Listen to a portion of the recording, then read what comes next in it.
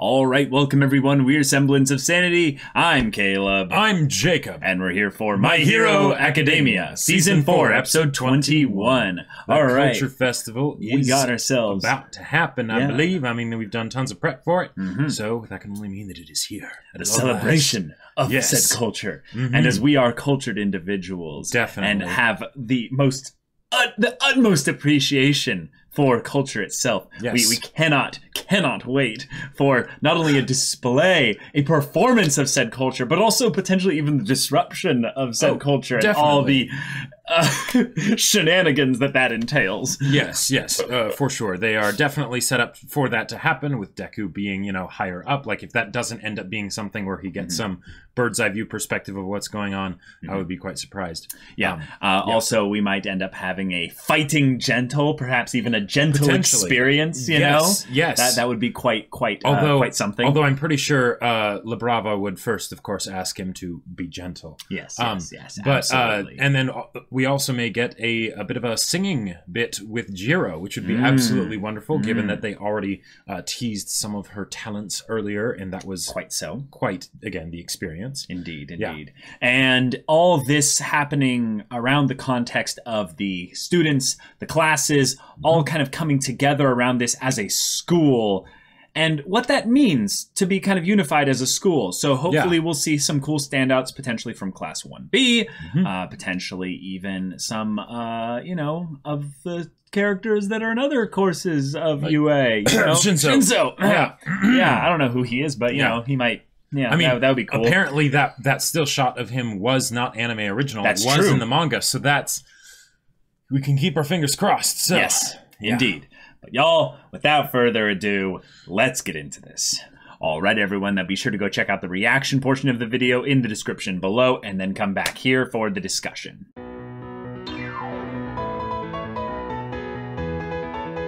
All right, I just gotta say, I love Gentle's character. His character is so perfectly ridiculous. For those of you that have seen Bacano, Isaac and Miria are what are known as, in my opinion, the quintessential anime couple. And they're also perfectly comic stupid. Relief characters, yes. They're the perfect levels of stupid, hilarious, endearing, wholesome, inspiring, and then also kind of just like plot, like relevant. Exactly. Like they actually do stuff. Right, and Gentle has that. He has his dreams, his ambition to be known as a legend. Those be they hero, villain, vigilante, written into the annals of history. Or YouTube. Or YouTube, or the YapTubes, exactly. Now, he is a criminal. He is also a gentleman in that he does not wish to hurt Deku. Of course. By any means. So he gently rebounds. He gently trampolines you. It fits so perfectly with his quirk. Yep. His quirk is fantastic for his name and everything, and his personality. It's absolutely wonderful. And now that I think about it, actually, it's incredibly frustrating for someone like Deku. Oh my god, yes. Because in that environment, normally Deku would do the exact same thing Gentle was. Yeah. Except now he couldn't really. Right. Like, even if he didn't have the whole steel beam that he had to catch and all that stuff. Right. Okay, you try and jump around, but they're bouncy, and you're not used to that. He is, so he knows how to, you know, do it, and he can make it bounce in just the right way and all that stuff, right? But you're not used to that. Nope. So the fact that you are a bouncy person doesn't help when the surfaces that you would be bouncy off of are bouncy themselves. It just goes chaotic, and there you go. It feels like he's an aspect of Gambit's power from X-Men, instead of applying basically potential, like, you know, inertia or what have you, energy into objects and what have you. It's a form of that, but it's just specifically elasticity. So it's changing it some ways, but it's probably more like someone else's superpower in fiction or what I mean, have it was you, making me think of Ahsoka a bunch, you know, of like, yes, you know, bungee gum, you know. Did you say Hisoka? Ahsoka. Oh, okay. I thought you said Ahsoka. No. Yes, right. The dual it has the properties of both rubber and gum. And yes, and just general the performer and sort of like aspect of it, where it's not really fighting for the sake of fighting; it's fighting for the sake of putting on a show. Right.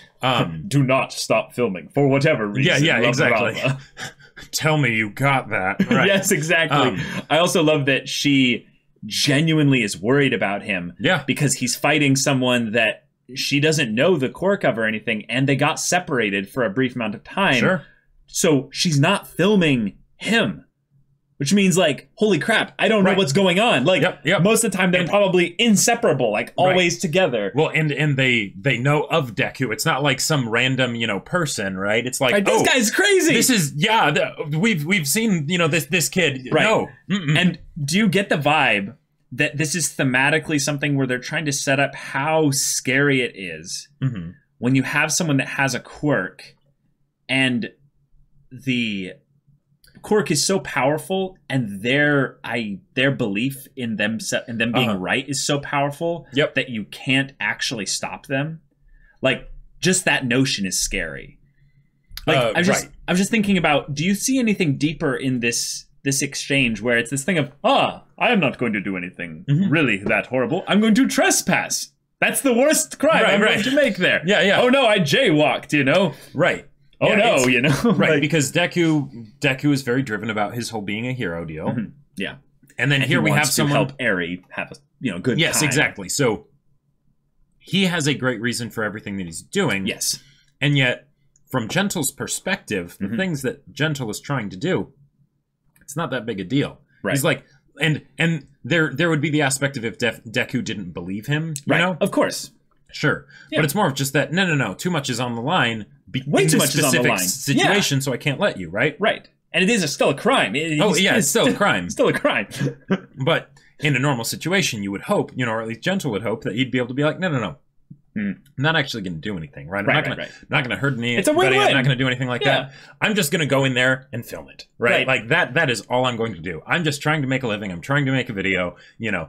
And yes, we are, you know, bypassing the security system and doing things like that, but it's just so that we can do this thing. Right. You know, we're not gonna steal or, you know, or kill or, you know, or anything like that. Right. Are we such a menace to society, basically, that you need to potentially ruin our lives forever? Right. By treating things this seriously. This is something that I think was the problem with Hero Society at the beginning, was all these people had these quirks suddenly that started coming about.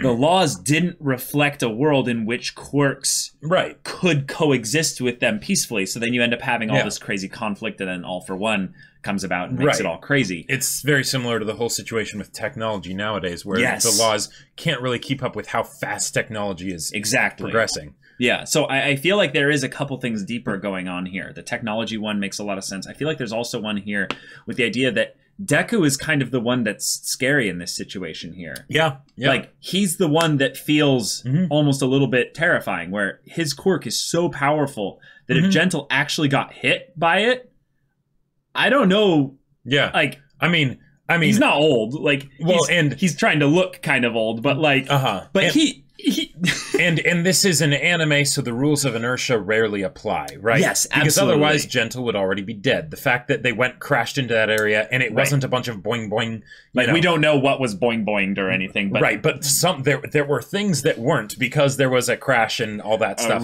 So you know, going that fast, he would be injured at best, right? You know. And Deku has now the authority to make these kinds of calls, because he is a licensed hero now. So he has the ability to make these calls. He is pretending to have done the call it in thing, which is probably a smart thing to do, just to see if that de-escalates things. But given the fact he can still call them, you know, once he loses, once there's a bit of time where he can't like keep up with them or whatever. Exactly. So we are in a hilarious situation where we have the tea being the thing that brought the two of them together, and I loved the internal monologue kind of stuff going on between the two of them, and that being the oh no, he's from UA, he's gentle criminal, and the little lightning bolts of realization. Well, and La Brava being like, her realizing that Gentle basically flubbed everything by being like, you like this tea too? What? Oh, how did you find out about it? And she's like, I understand that this is your ritual. Like, okay, like she wasn't upset about it, even though she was like, yep, this is we're screwed. Like this is a problem, right? We've been had. I love also the, oh, yes, come along, honey. I mentioned it in the video, but for those of you that didn't get it, I was trying to draw a connection to Bacano because there's a part where Isaac and Miria are going to buy costumes, hats specifically for their thieving escapades and what have you, and they bump into some really important main characters, like and they mafia, and they tell them off without any hesitation, with total confidence, like, oh, there's no excuse for carelessness. It's like, no excuse for carelessness. And then the two people that are like, you know, high level mafia people are just sort of like, what? Huh. And then they keep going and they just keep going. And they pass each other like it's nothing. Yep. And this is like, nope, Deku has the observant feat. So he's like my passive perception is tingling. What's going on here? Right. I sense a connection to something in my memory. What's going on here? You're a gentle criminal. I love how frustrating it was for Deku to be facing them. Like, and the fact that he's facing them with essentially like one of those really powerful air cannons where you just Right. All of his quirk is efficient and strong. Yes, it's efficient and strong, but also just the idea that, okay, Gentle is fighting him with squishy air and, you know, steel beams and things like that, right? Right. Deku is fighting him by going, like that's true. That's true. Like Gentle's pulling out all his stops, and Deku's like, meh. The fact that Deku is like he's getting some range with it and stuff, so there's definitely it's a control factor. But he's severely using the tiniest percentage of his power. Well, and May's gear, that's awesome. I love it. I love the idea of it. That's very effective, right? It makes sense that would be something you'd be able to use. But as far as the idea of, again, the previous arc, we were fighting with, I touch you, you get disassembled molecularly and all this stuff. Right. To boing boing. I go boing boing, and I go, you know, like it's levity. It's literally what it is. Literally. I know.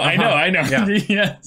The aspect though of us being in this mini arc of sorts where we have ourselves like this intense, like minute by minute, also description of events and what have you, and trying to keep things all in tandem here with like internal thought processes and stuff. And then we have like timing things as you're falling. It feels almost in some ways like they took like little aspects of the Chimera Antark Palace invasion, and they're like, we're treating this as if it's as serious as the Palace invasion. Right. And it's funny because and then Gentle Criminal's like, just keep filming. This will be a legendary moment for my career. There were two very opposite feelings that I had about that. Right. On the one hand, I was like, all right, that's hilarious. Right. That they're doing something that like, super serious for something so goofy, right? And yes, Deku has the stakes for it and everything, why this needs to happen and this needs to go well, right? But still, it's ridiculous, right? Yes. And at the same time,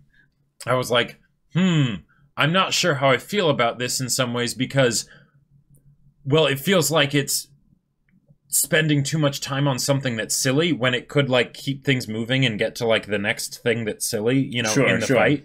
But it was very weird having those two in tandem because that's part of the joke, and yet like, are they doing a bit too much like recap of showing the stakes? Because it's like, we don't need to have necessarily that many stakes. Like, we don't need to show all the different characters and how they're working really hard in the middle of the fight. You know, like just one or two would be enough.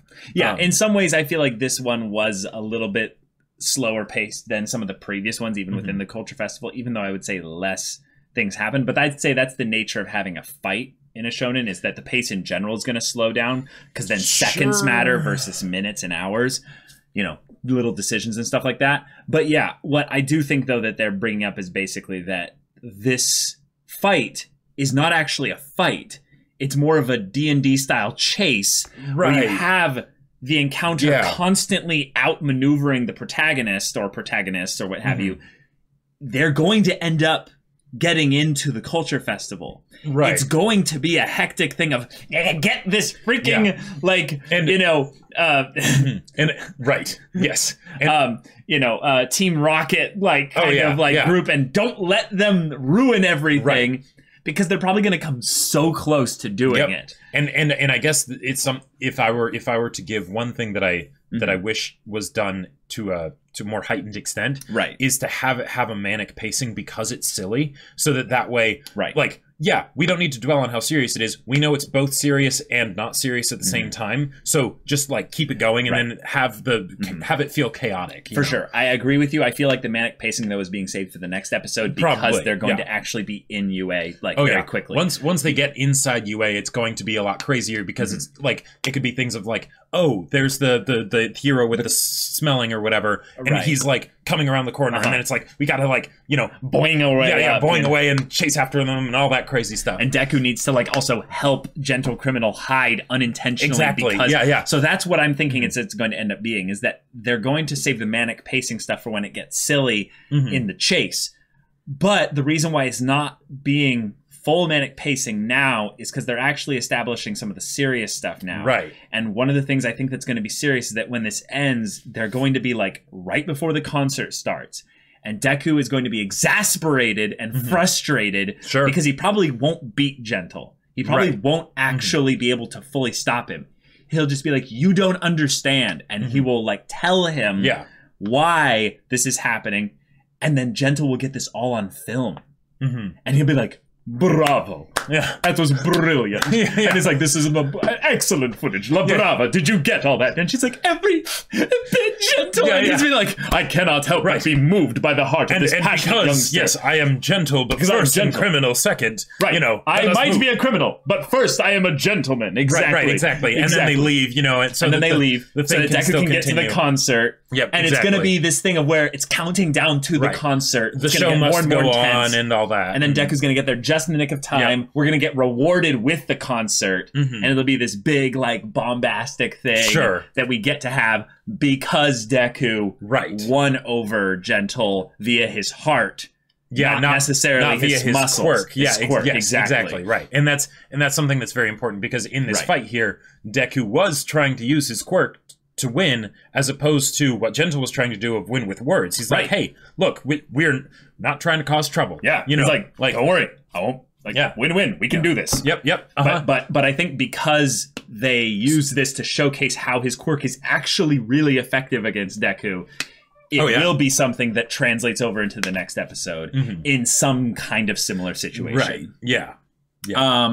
But the costumes were hilarious that they had. The glasses and the extra wig, the hats, all of it. That was wonderful. I gotta say, I love La Brava being like, hey, I'm sorry, we're filming something. We'll be done in a second. That was genius. Like that's, oh man. That's so common in today's society. The idea that you walk around and you see people with really expensive cameras and there's like a crew and there's like a model or a person just walking around, just kind of, they're the people that are performing or what have you. And it's just kind of an understood thing of like, well, if they're not supposed to be here, someone else will handle that. Exactly. But I can just move out of the shot, or I control them and go behind the shot and be like, hey, you know. But also the idea that it's like, it's an older dude, so it's just like, you know, what are these young kids up to? What channel are you on? Like, you know.